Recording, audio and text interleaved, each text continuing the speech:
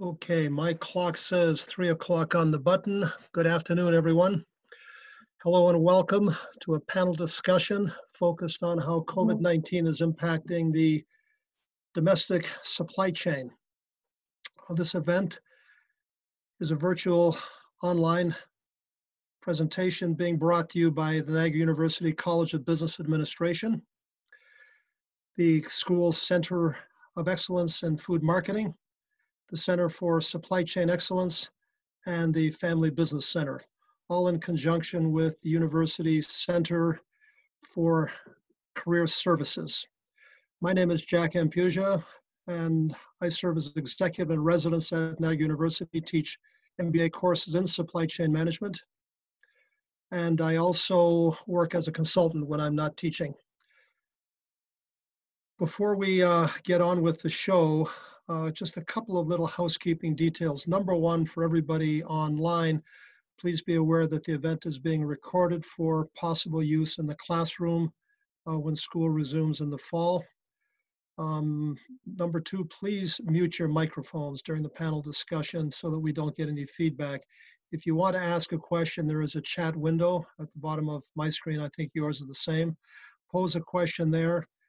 We've allowed time at the end in addition to the prepared questions, and if there are some good questions out there, I will work them into the discussion. So thank you everyone for attending. Now on with the program. Today we're pleased to have three executives from supply chain companies. And although we didn't plan this process, all of the enterprises represented here today are family owned. We've got some people on the panel who are actual owners, others who work for the owners, but these are all regional players with big footprints nationwide, all of them with a home base here in Western New York and extensive operations around the country. And the three panelists joining us today are Jim Mano. Jim is Vice President of Sales and Marketing for Sonwell Distribution based in Buffalo. And I'll make mention of the fact that Jim and I were president and vice president for the Buffalo chapter of the Council of Supply Chain Management Professionals for a number of years. So I cross paths with Jim quite often. He brings a lot of years of experience and extensive industry knowledge to this program. Our second panelist today is Mike Riccio. Mike is the Chief Marketing Officer with Leonard's Express, based in Farmington, New York, which is out toward Rochester. They are an asset-based business, meaning that they have tractors, trailers, drivers, but they also have a non-asset-based side that Mike will clue us into more deeply. And I also know from Niagara University's perspective that a number of our graduates have left the university upon completion of their degrees and have gone to work at Leonard. So we've had a long-term relationship between the school and Mike's company. And then our third panelist is Bob Rich. Bob is president of Aurora Logistics, a division of Rich Products, and one of my former colleagues worked with Bob at Rich Products a number of years ago and have watched his career develop and watched Aurora grow into a nationwide business. We're pleased to have each of you with us today and look forward to your comments. So with that, the first question that I'm going to begin with is, and this one will go to Jim Mano. Jim, how has COVID-19 impacted the Sonwell business? What changes has your company had to make because of COVID-19? Thank you, Jack. First of all, I want to give you a little background about Sonwell. It's a family-owned business, as Jack had explained. About 75 plus years, it's been in the Western New York area. It's the Wilson family.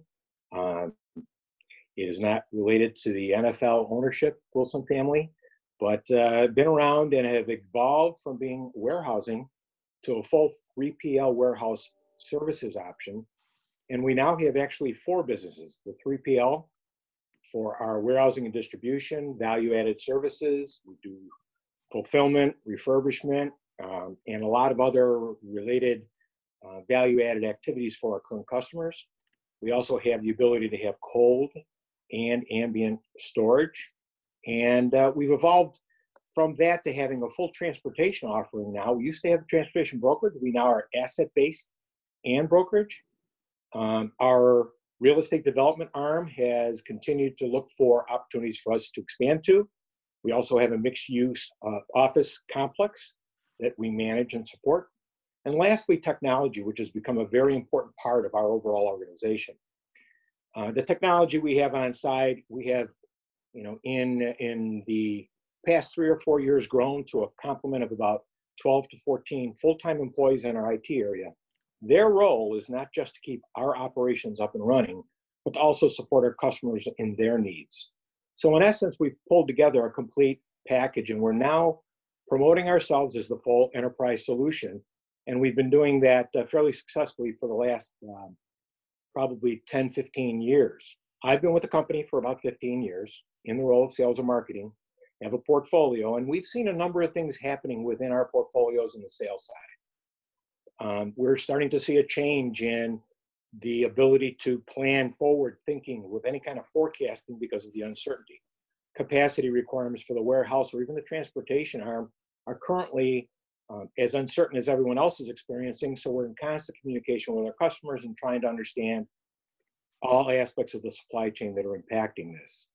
From an employee standpoint, we've been very successful in managing to utilize work from home for a number of our more appropriate positions. And the warehouse operations themselves have been able to be fully staffed. We've adopted all of the requirements that COVID had put in place as an essential provider within the industry, with about 70 to 75% of our customers being food and beverage, so food grade required.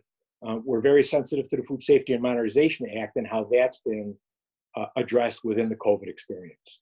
So for us, it's been a constant check in with the customer, figure out what their challenges are, see what we can do to partner with them on those in any part of those 4 segments of our business. Thank you, Jim. Before we move on to another question, Jim, there was a terrific article in today's Buffalo News, I'm sure, and many other news media, focusing on a brand new office being constructed and soon to be available for Sonwill's new headquarters. Perhaps you could give us a little insight into that facility and what the plans are for that, Jim. Yes, very exciting time for us. We're about 6 weeks away, 7 weeks away of occupying that facility. It's an opportunity for us to consolidate all of our administrative functions and support groups.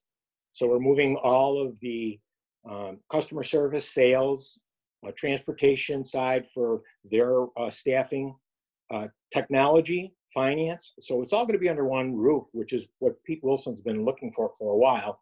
The facility will give us that opportunity to be in that space and be able to grow from that space into what our needs are going forward. And of course, the challenge now is what are going to be the office requirements going forward, given the COVID experience that we're going through. That's been probably the biggest issue for us, is to make sure that what we're building is retrofitted or accommodating the requirements to ensure that we are in compliance and ensuring that we're not going to be in a position to deal with a virus from complications within our office.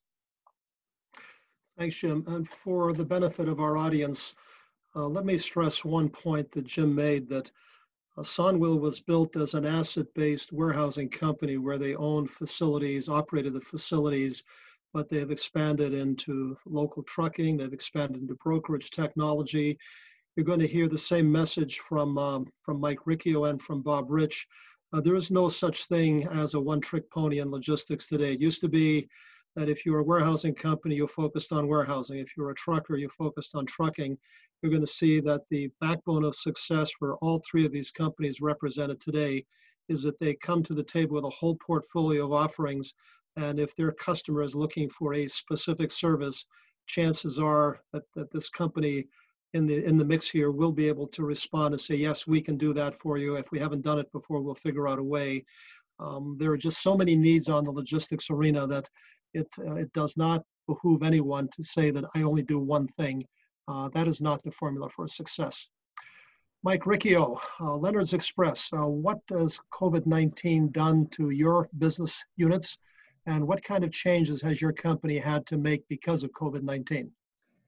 Thanks, Jack. Thanks for having me on. Actually, before I get into that, you do bring up an interesting point. As I'm sitting here thinking, Jim's company warehouses for my largest shipper, and we work together. So my trucks are at Jim's facility every single day.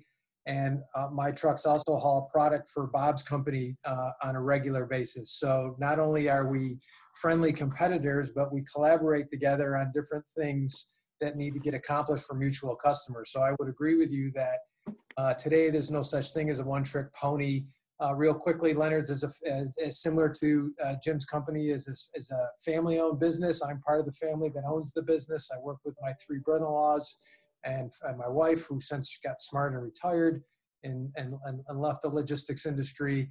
We're, as you indicated, we are an asset-based provider. We operate at this point in time 480 power units and 900 trailers, a mix of vans and reefer.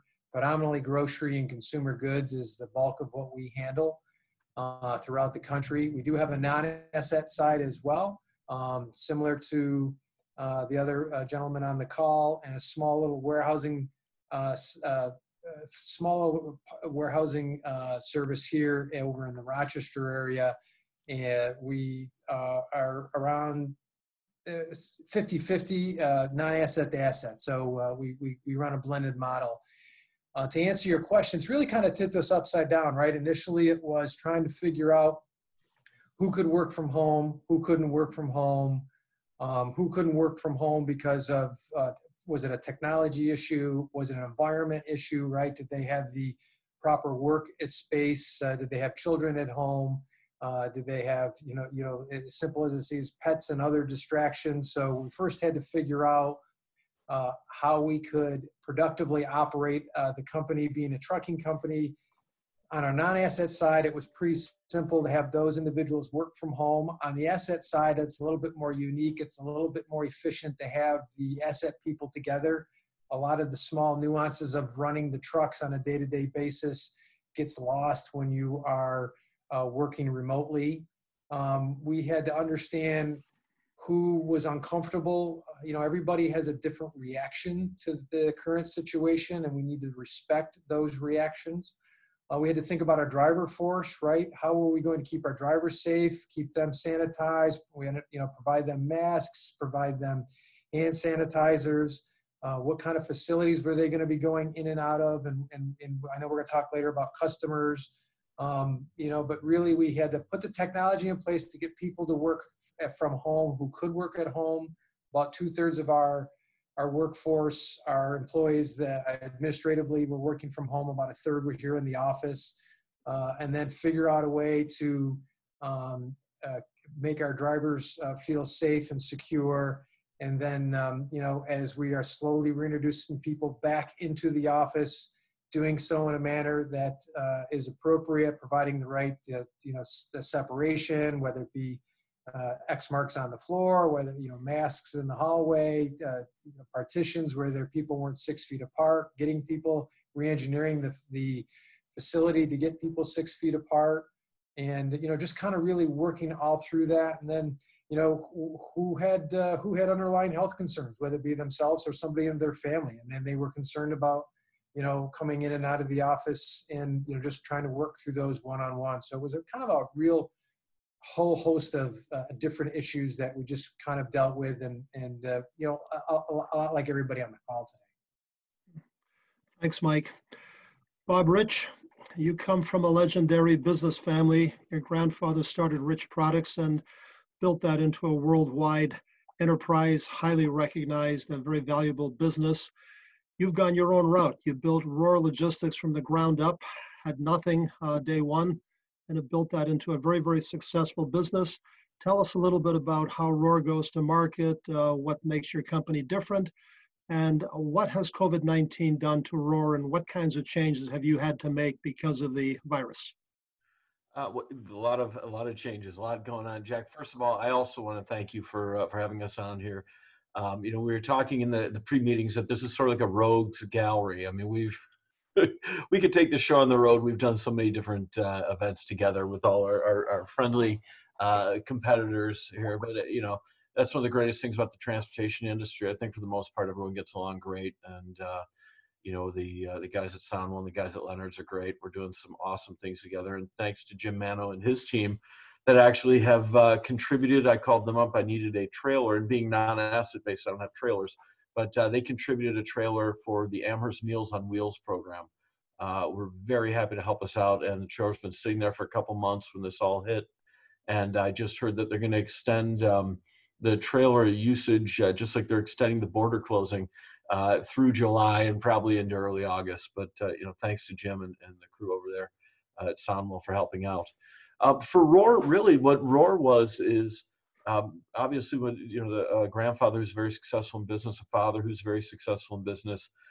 Both being entrepreneurs, my father started our international division at Rich Products, and for me, Roar Logistics was really a proving ground and sort of the culmination of 20 years or so in logistics, which started working for you, Jack. So good, bad, or indifferent, here we are, and we're successful. So there's the old line about you taught me everything I know, and I still don't know anything. But what I don't know, I don't know. What I do know, I do know. And what I don't know, I try to fake it.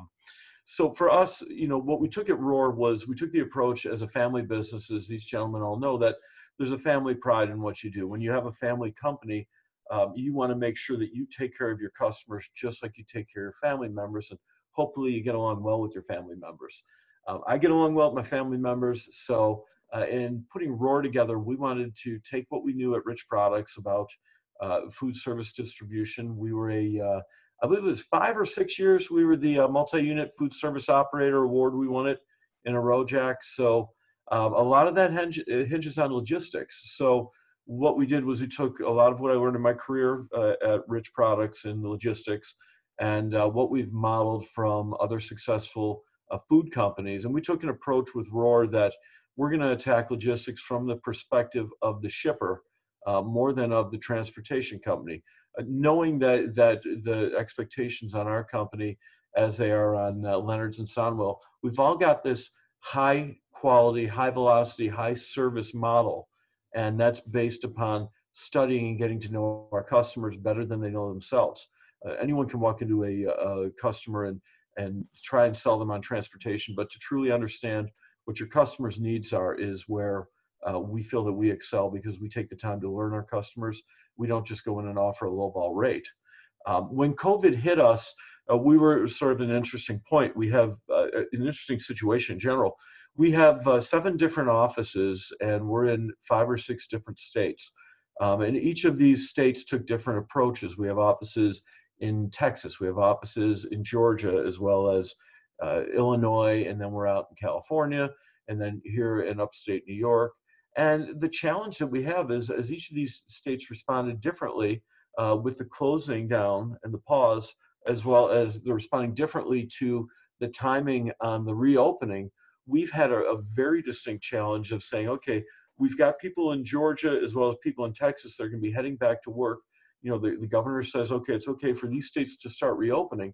So we've had to sort of juggle the process of reopening different offices at different times. For us, I think, I did a show, we do a weekly show called What the Freight on Facebook Live and on YouTube every Friday at noon. And we had John Manziel on last week, a amazing speaker and a student of the industry. And I asked him, I said, what one thing defines, or defines what we've gone through, and what one word, would you use to sum up a successful business in times of a pandemic? And very much as these gentlemen said, the word he used was adaptability. You have to be adaptable. You have to take advantage of the technology. You start realizing what you can do when you're forced to do it. So for us, a lot of it was working around technology, was remote meetings, was creating a situation where we've got 145 people scattered throughout the United States. So we've had to create the technology and a lot of using Zoom meetings or Teams meetings to stay in touch. And for us being also an international freight forwarder, we have some very, very focused lanes that we do, not only on the domestic side, but on the international side. And for our international division, we had to pivot, and we had to go beyond our favored trade lane that we really have deep penetration on, and that's the US to Asia market. So we had to say, well, Asia is shut down for business. We've got to develop other areas and other lanes and places that we can work around the globe. We have to find other trade lanes that are going to work for us and where we can provide value for our customers. So really for us, the key to this whole thing in being successful, aside from knowing your customer, I would have to say has been adaptability. Thanks, Bob.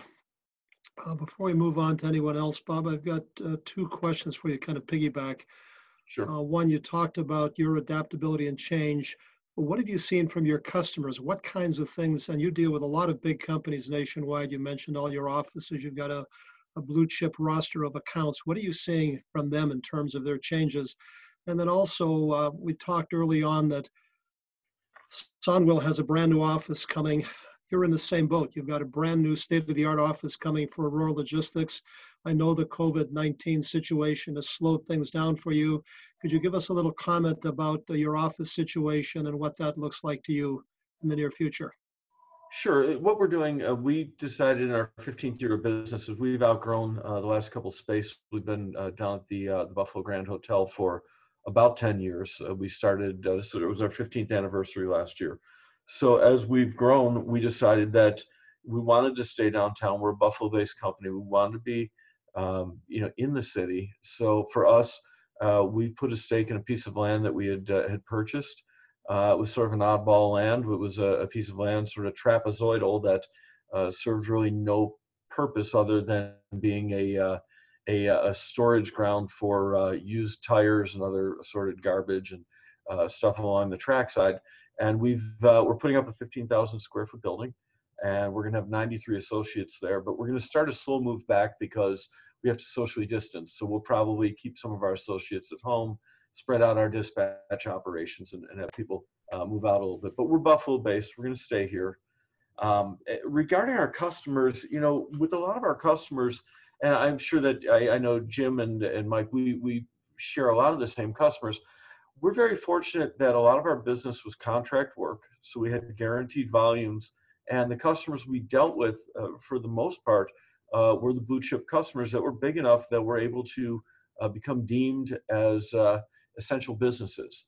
So in the beverage industry and in the food industry, people have to eat, people have to drink, and a lot of our customers actually were deemed essential businesses. So we saw that a lot of the businesses stayed open. In a lot of cases, we saw that really a lot of the protocol that changed dealt mainly around the drivers, the sanitation, being on the dock, being able to the drivers don't even have to leave their vehicles now. So they're at the point where they just bump the dock. They get on the radio, they're told to, wait for it, and then they're not even leaving their cabs to have to even check the freight. It's been a real, a lot of the customers we've dealt with, I think, have taken a very thoughtful and conscious approach, realizing that, these drivers that are bumping the docks and running those miles out there have to stay healthy. If our drivers go down, our business goes down. And it rings very true, especially with some of the asset-based guys like Mike's business and Jim's they get some trucks. And, so we've seen that the customers have had a major focus on the drivers, which is probably the greatest thing that could happen. So we're very happy about, the way our customers have responded. Other than that, like I said, everybody out there is struggling through this together. So we've seen that there's sort of a shared consciousness with our customers to say that, hey, we're all in this together. Let's be a little bit nicer. Let's be in the know. Let's be in the now, and let's take care of each other. So I think, if anything, really, our customers have become a lot more carrier friendly, which I know we all appreciate. Thanks for that very descriptive detail, Bob. Mike Riccio, Leonard's Express has customers all around the country. What kinds of changes is your company seeing from your customer base? Well, I would echo initially what Bob said. We've seen a definite improvement in how our drivers are treated, right? There was a lot of good press on, while they were working through the crisis and being hailed as heroes. And we've seen a lot more patience by our customers and how they deal with our drivers, a lot more friendliness to those drivers. But to answer your question, like Bob, we have multiple facilities all over the country, Chicago, California, Texas, Delaware, Florida. And we saw kind of a lot of volatility, right? So we haul toilet paper. You know, we haul bananas and strawberries. You would think toilet paper, bananas, and strawberries were going to cure COVID. I was shocked at how much we haul a lot of fresh produce. A tremendous amount of fresh produce was moving. But we haul a lot of food service business. And obviously with the restaurants being slow that and closed down and doing takeout only in a lot of states, that created some challenges there. So our network was kind of out of whack. And, you know, we were able to, you know, really adapt due to running a brokerage and our assets. So we saw a lot of variability from our customers.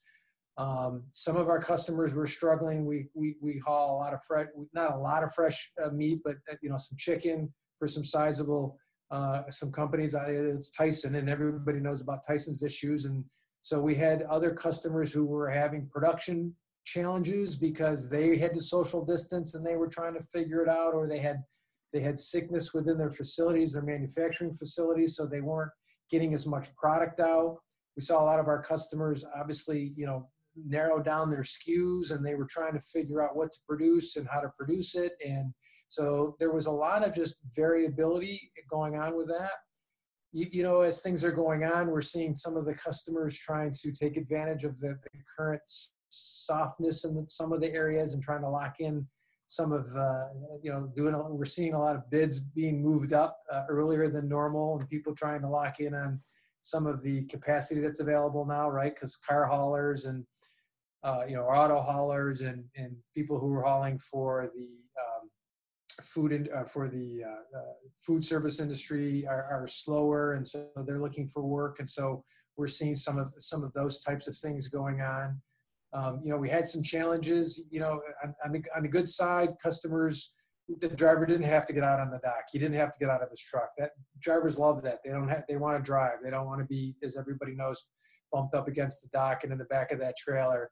The flip side, and we understand why, customers were struggling with, how do we find a bathroom facility for our drivers? How do we, from a sanitation standpoint, they couldn't let people in because they weren't sure how to deal with it, at least initially. And now most of those customers have worked through those issues. But we saw a lot of variability depending on what the customer produced. But thankfully, like Bob said, a lot of our business was essential and needed. And, you know, we went from being extremely busy when all of the irrational buying behavior was going on early on to kind of a lull, and then back on on the upward trough. So it just really depended kind of what vertical you were talking about. Yep. Thanks, Mike. Mike mentioned toilet paper in his comment, and we've all seen the shortages at the retail level, regardless of where you shop. A couple of weeks ago, we did one of these panel discussions focused on retail grocery. And the story that I'd like to share with everyone is that Joe Dash, president of Dash's Supermarkets, regional chain here in Buffalo, the closest grocery store to my house is a Dash's store. So the Dash enterprise was unable to get toilet tissue from its normal sources, and through a secondary broker, they were directed to a Procter & Gamble warehouse in New Jersey for a truckload of Procter & Gamble paper products, which they were very happy to get. But the pricing was flat price coming out the door. You had to arrange for your own transportation. So the Dash organization contracted with a Western New York trucker to drive down, pick up the load of toilet tissue, and come back from New Jersey to Buffalo. Somewhere along the line, they got a phone call from the driver saying, "I just wanted to let you know I'm on the job, doing what I can for you. I'm here at the warehouse. There is a 3-mile backup of tractor trailers waiting to get into that warehouse to make a pickup. So do not expect me back in Buffalo anytime soon. It's not because I'm shirking my duty or not wanting to haul for you. It's going to take me a long time to get to the dock. It may be a day's wait before I can actually pick up your product to bring it back to Buffalo." That's the kind of thing that's happening behind the scenes in the supply chain that the typical consumer would be totally unaware of. All they know is, I went to the supermarket, there was no toilet tissue. It's not because the system isn't working. There's just tremendous demand that all these companies are having to deal with. So let me bounce to Jim Mano. Jim, your company has all kinds of big customers. You and I chat about them from time to time. What are you seeing from your customer base as to how they are reacting to COVID-19? Thanks, Jack. And I guess the key here is similar to what Mike was saying. On the transportation side, that piece of our business is driven by a lot of the same disruption and rethinking about lanes and product and movement and timing and scheduling of freight movement has become really a challenge. For us, we've got customers that are international and national. We've got customers that are regional and some that are local. The food and beverage ones are the ones that are the most challenging for us because they are seeing buyer behavior change. They are seeing resources being constrained. And within that, they're saying, what makes sense for us to make, produce, market, and have on the shelf that's going to satisfy the greatest demand of the customers that are out there buying? An example that I could use is one of our customers actually manufactures peanut butter. And when I was talking with that individual about forecasting, they had said, well, you know, we have 2 SKUs for peanut butter, smooth and crunchy. Personally, I'm a crunchy guy. I'm going to be in trouble. The majority of the sales are smooth. They are going to be hard pressed to make crunchy anytime soon because people who want peanut butter bad enough, I'll eat smooth. It's just a bias. So at the end of the day, what happens with the manufacturing of that product and the supplying it to us for inventory management and down the food chain? Not only that, what's happening with all the ingredients, packaging, labeling associated with that SKU that now is going to be at least obsolete for a while. So all those things are being evaluated by our customers. The other piece of this is they're also seeing that with the shift in buyers and the shift in what they've had to accommodate from an adaptability standpoint, maybe the lanes, maybe the network, maybe the supply chain that they're currently using has changed to the point that they're realizing some efficiencies, advantages, changes in what the future might look like. So some of the customers, although every year there's usually a network optimization study done, which is very smart for those organizations to provide that insight to us in our role as a supplier, now we're seeing this hasn't anything to do with annual network optimization. This has to do with a significant change in factors within the supply chain. How do you evaluate the reliability of it and the associated risk? And how do I manage the value versus all those other downsides? That assessment is going on now with a number of major organizations that we work with. In some cases, we have RFPs that we're ready to respond to. Some of those have been changed in the nature of what the RFP is going to speak to. Volumes have changed. Possibly the timing of the growth is going to change. But transition has become the word of the day. It seems like with change, you're constantly in a state of transition. The important thing is for us to work with our customers to plan as best we can in anticipation for what they see looking outward. We've also had a change in the actual, sort of the old, I guess, rule of thumb was you're either near plant, near customer, near infrastructure, or ideally in a best position to take advantage of all three.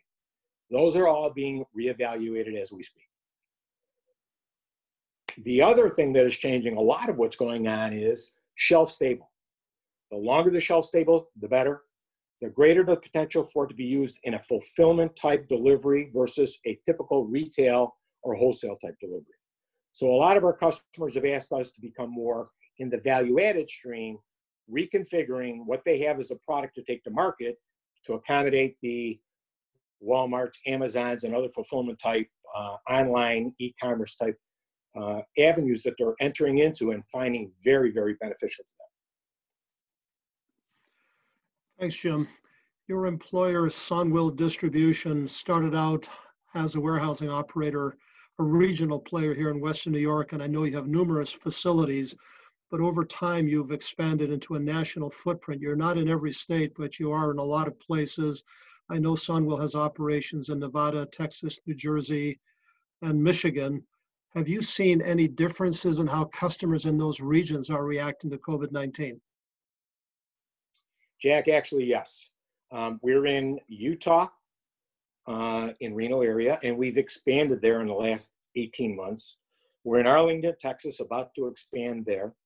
We're in Covington, Georgia, just outside of Atlanta, and we're looking at customers who want us to open up operations for them there. And we're in Carlsbad, New Jersey. Those are the 4 states we're in currently. We're looking at 3 or 4 other states with key cities that are either tier 1, tier 2, or ideally where a customer wants to have their distribution set up. Having said all of that, state to state, a lot of what Bob spoke to earlier. The regulatory environment is different. The return to work is different. The work from home is different.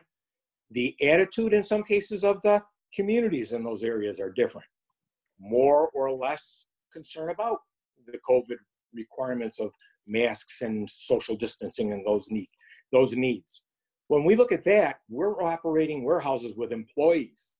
We need to be very concerned about how those employees' health issues are going to be managed, because they're going to be in an environment which is less restrictive or as cautious as maybe others are. That's probably been our biggest challenge. And then the old routine, if I'm going state to state, what is going on as far as the movement of freight? Are those lanes still open? Is the state regulating the amount of traffic or the amount of movement of freight that's going to be allowed within a certain market? So we constantly have to stay on top of what the regulatory environment is from the COVID and the community and the human resource side of it, as well as how we're going to deal with the other resources that we require that may be constrained.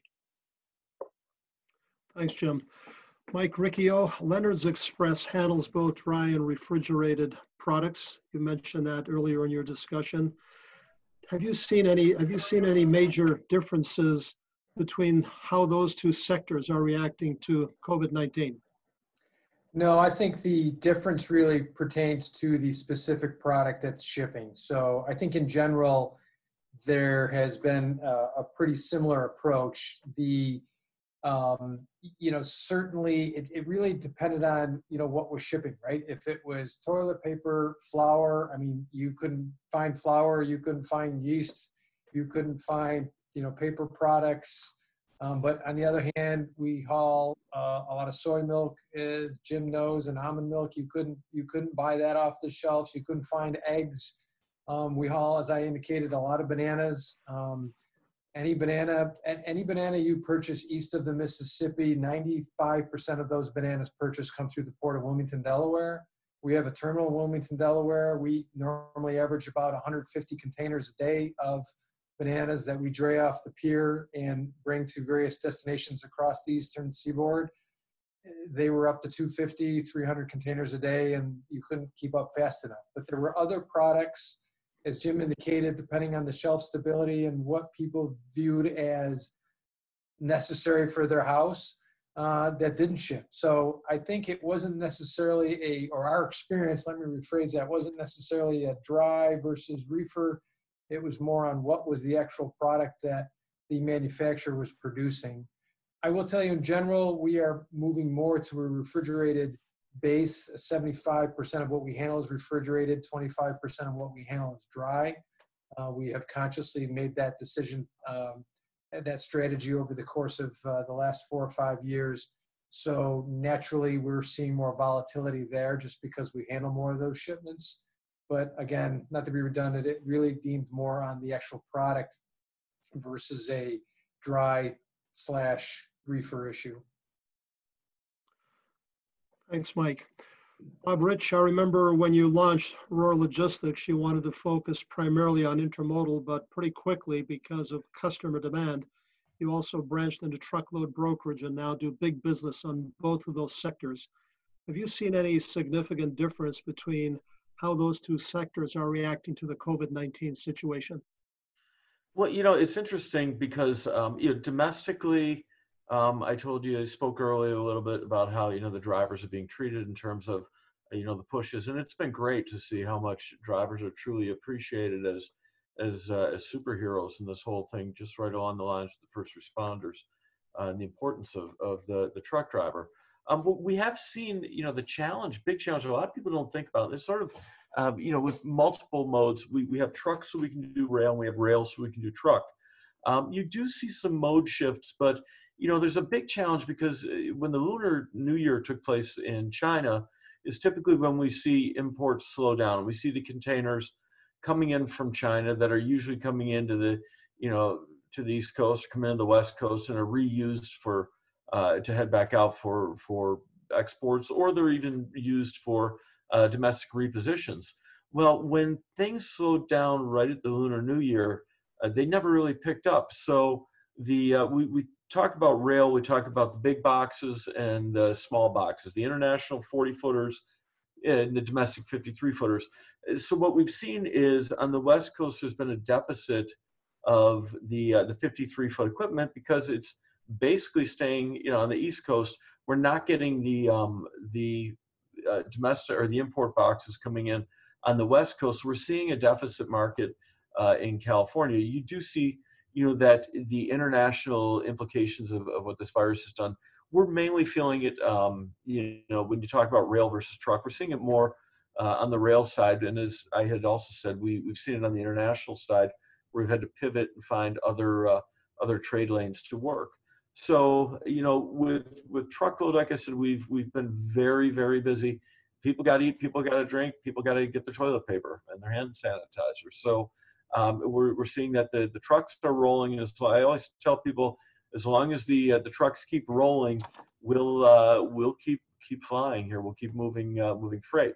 So the biggest impact, like I said, and it could be a longer term impact, is until that the confidence grows regarding the issue in China being, on the tail end.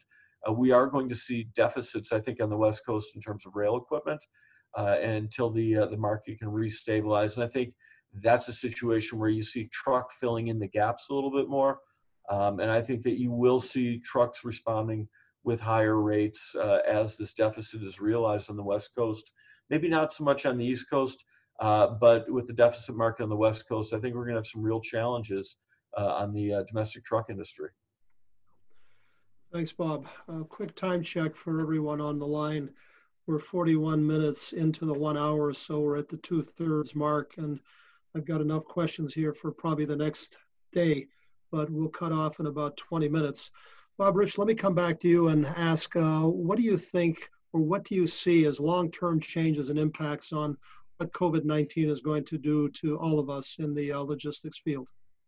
Well, I think as far as that goes, I think from a operations perspective, we learned adaptability, we learned flexibility, we learned that everything that we do, especially as a freight brokerage and a logistics broker, we have more opportunity to telecommute, and we've realized we've got more capability than we even thought we had through the use of technology and being, operating in the cloud. We're seeing that we have a better understanding and readiness. God forbid this happens again. We have a better readiness and understanding, and I think we'll be able to, and hopefully other companies will be able to adapt quicker in a situation such as we're at right now. We didn't have a game plan. We had never seen this. This isn't a hurricane. It's not flooding. It's not a snowstorm where your truck gets caught in the, going over the hills going to the west, in the west. We didn't have a plan for this. So really, I think the adaptability, you'll see more telecommuting. I think you'll see, as I was asking my guys for some of their thoughts on it, we talked about the deficit conditions, increased rates. I think we're going to see, as we know, the peak season on the West Coast is usually fourth quarter, where you see the railroads take peak season increases due to deficits. I think you're going to see peak season surcharges along the lines of what we saw in 2018. I think you're going to see some higher transportation costs. I think you're going to see, that, a lot of these, we've been seeing trucking companies, many more failures of trucking companies. So, it's not like we're seeing any less demand for the trucks out there, but instead, in a situation where there's more freight as we start to rebound, we're going to see less trucks available, which is going to create probably in the long run higher rates and more deficits. But long and short of it is, we see that the change from an operations standpoint is that we can be more flexible and work from home and be more adaptable through technology.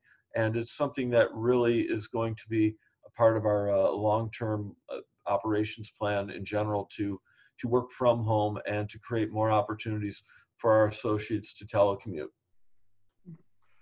Thanks, Bob. And although, Bob, you and I have not coordinated our answers or discussed any of the answers here beforehand, One of the questions I get from companies as I go out to talk to them as a consultant is, what about the spot market pricing here for the fall?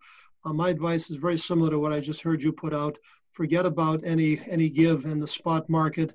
Pricing is going to go up. If you can sign up for a good deal today, do so, because if you're waiting around on the sidelines for the pricing to drop in the spot market, you're going to have a long wait coming. So react while the iron is hot. If you've got a good deal with a good price, good carrier, make your commitment now. Don't wait. Mike Riccio, from your perspective, what do you see as long-term changes and impacts that all of us are going to be wrestling with for a long time to come because of COVID-19? Well, first of all, I would agree with you 100%, you and Bob. We're already seeing, as I mentioned earlier, customers moving their bids up to try to lock in lower rates now, anticipating some of that.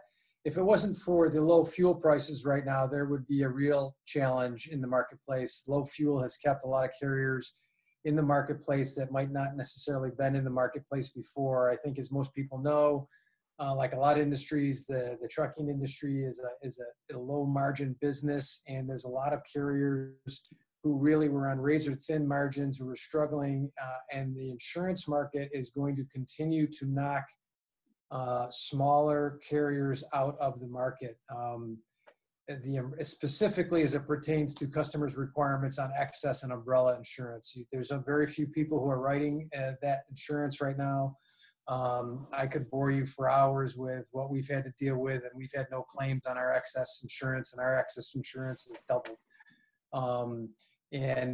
So I think that's going to impact people. I think that, I think though, similar to Bob, we found out that a lot of our people could work from home, could telecommute, want to telecommute. Some people are more productive at home. Those who are not, are bringing back, or their job functions are such that it's not as productive at home, we've brought back. But I really think just technology today is not only from a workflow perspective, but from a transparency perspective, right? And so it's all about being, as Bob has indicated a couple different times, pivoting and being able to adapt to what's going on.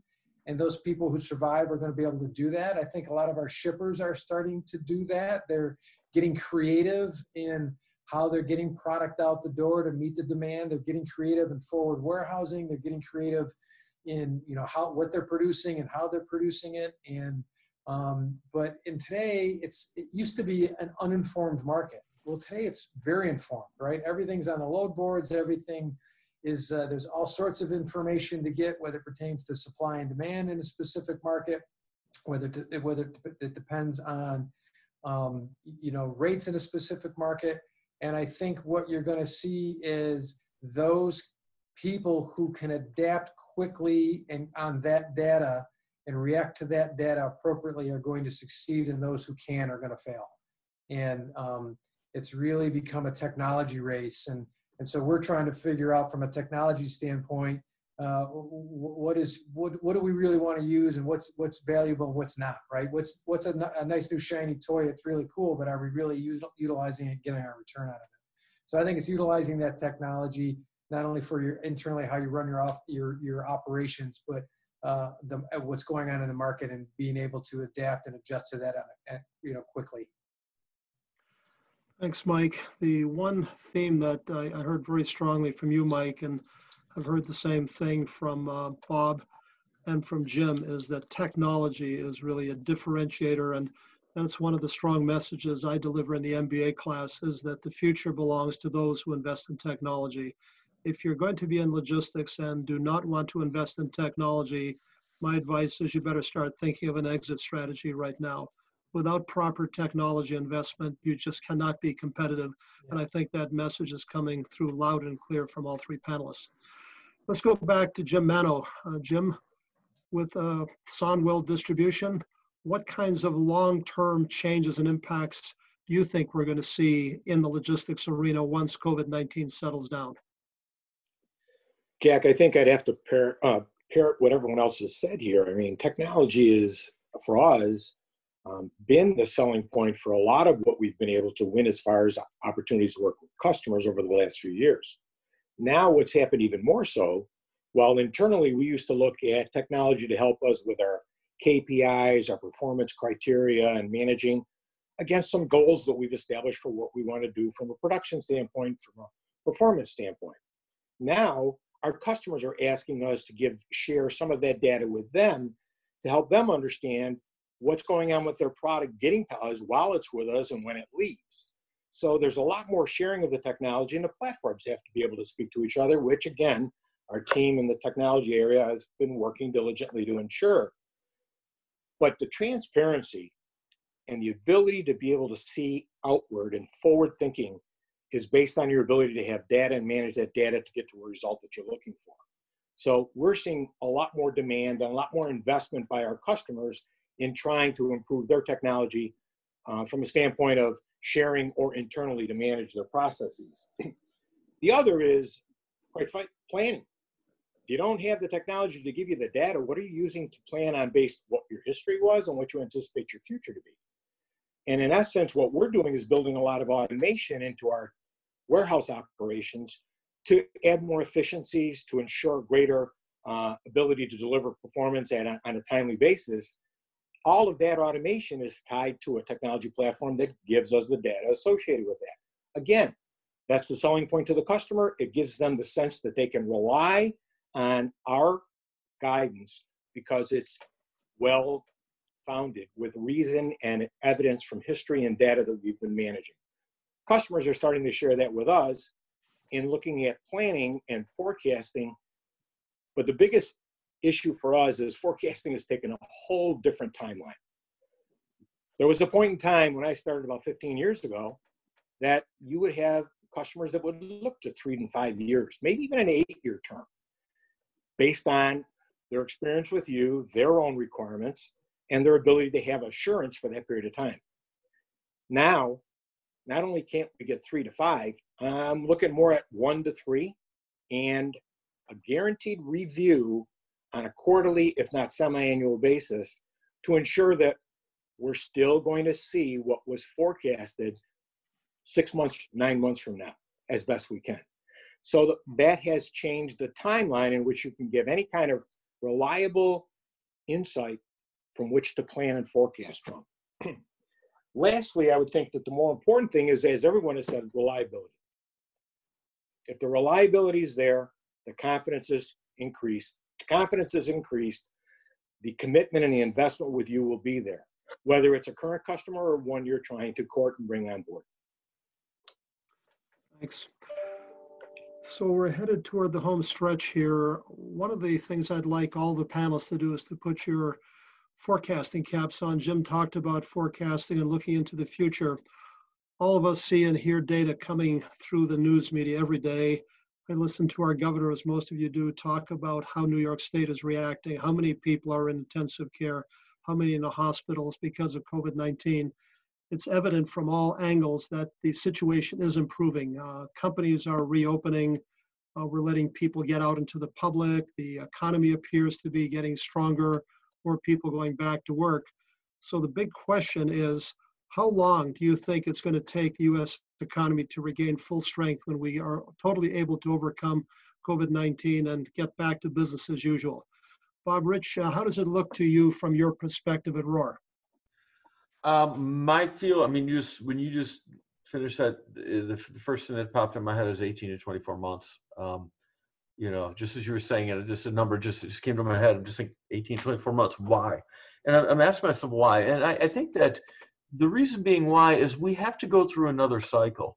We have to go through that 1-year anniversary of when this hit. We have to go through knowing that we're going to get through the flu season. We're going to get through the 1-year anniversary of when this hit. And that's, you know, that's another 9 months out here. Then we have to get through the time that we were in this pandemic. There's just going to be a cautious sense. It's like, you know, falling off a bike. You get back on, you're a little tentative, you know, and you like to think that we're going to keep going in the right direction. But we realize that, you know, that one person on one plane could cause, you know, one big problem. They say that never doubt that one person can change the world. Well, one person did. Patient zero changed the world for all of us. So my thoughts on that are, you know, we have to get back to a new normal. And I don't think the new normal looks like the old normal. long and short of it is the economy was humming. We were here. This is our freight level, okay? We were trending like this. And then what happens? You go from here down to here in terms of freight, okay? Freight dropped off. So as we approach the new normal, I don't think we're going to quite get to that level of where we were before. Because think about it, restaurants, dining out, everything that we're used to doing, there's a caution, there's a wearing of a mask, there is, a tentative nature to us as a society to come back from this. And I think it's a good thing that we've taken our time, but it's going to take people a long time to get used to walking in public without a paranoia or a fear of somebody sneezing, and you immediately are doing this because you don't want to get sick again. So I think that 18 to 24 months seems like the most realistic. It may take longer, but I think we have a tremendous resolve as a country, and I think that is a very realistic and very attainable goal. Thanks, Bob. I would tend to concur with you that when this thing first hit, many of us, including me, thought a relatively short-term recovery, but as it goes on, it's pretty clear that it's not a 1 to 2 month recovery. The question is it a year, 2 years? Nobody knows. We won't know till we live through it. Certainly, I've seen analyses come from the federal government from the economic side, and they're saying 9 years before we see the full impact. Hopefully it's not that long, but it's pretty clear this is not a 1 to 2 month recovery. And as much as all of us have trepidation and concern, it's pretty clear that until we get a vaccine, it's a roll of the dice that we're all taking some kind of risk, but we'll have to see what happens. Mike Riccio, what does your crystal ball tell you about the impact of COVID-19, and when will the recovery hit us?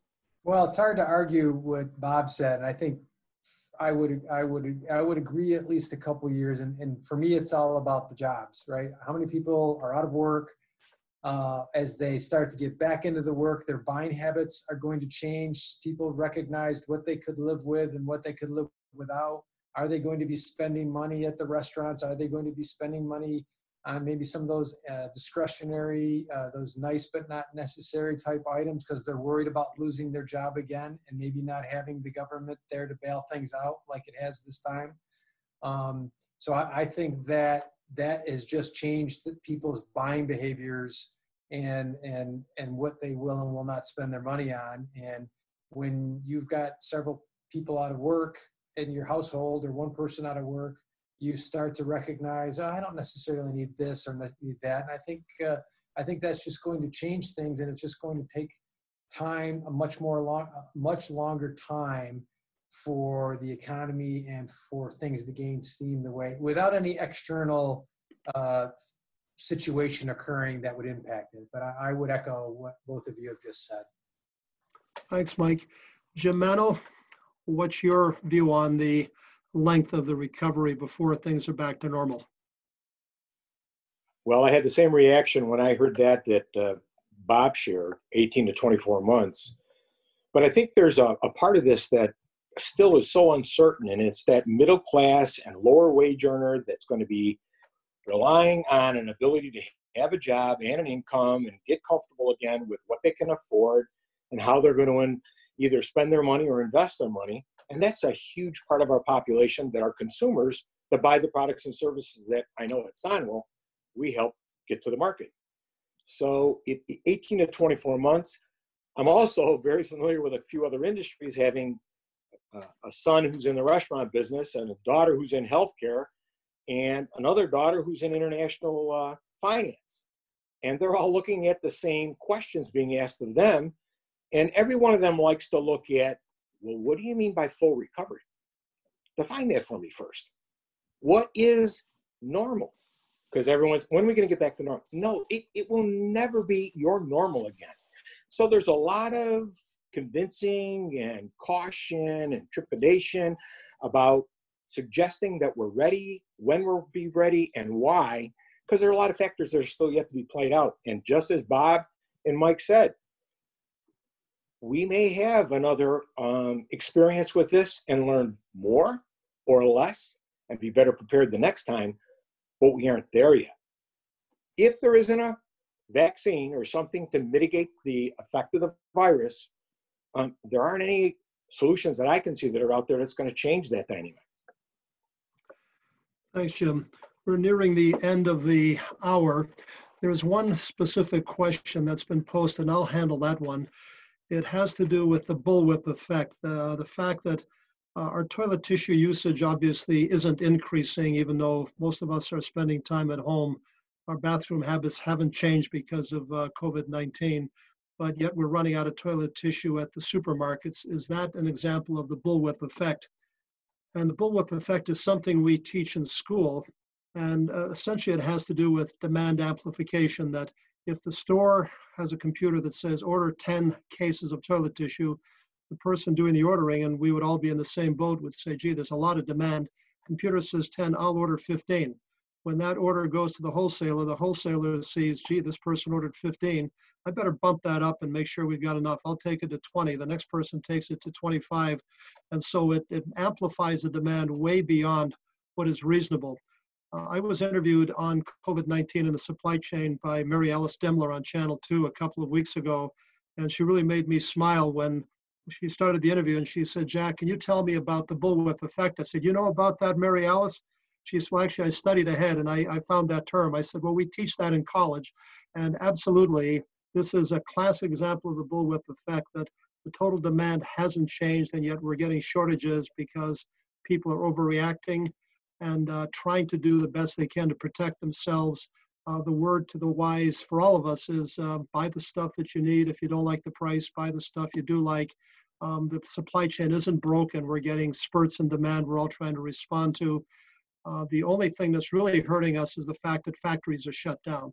If the factories are cranking out, you've heard from 3 terrific logistics companies here, they can move the products. They can get those to the marketplace and keep all of us going along in life.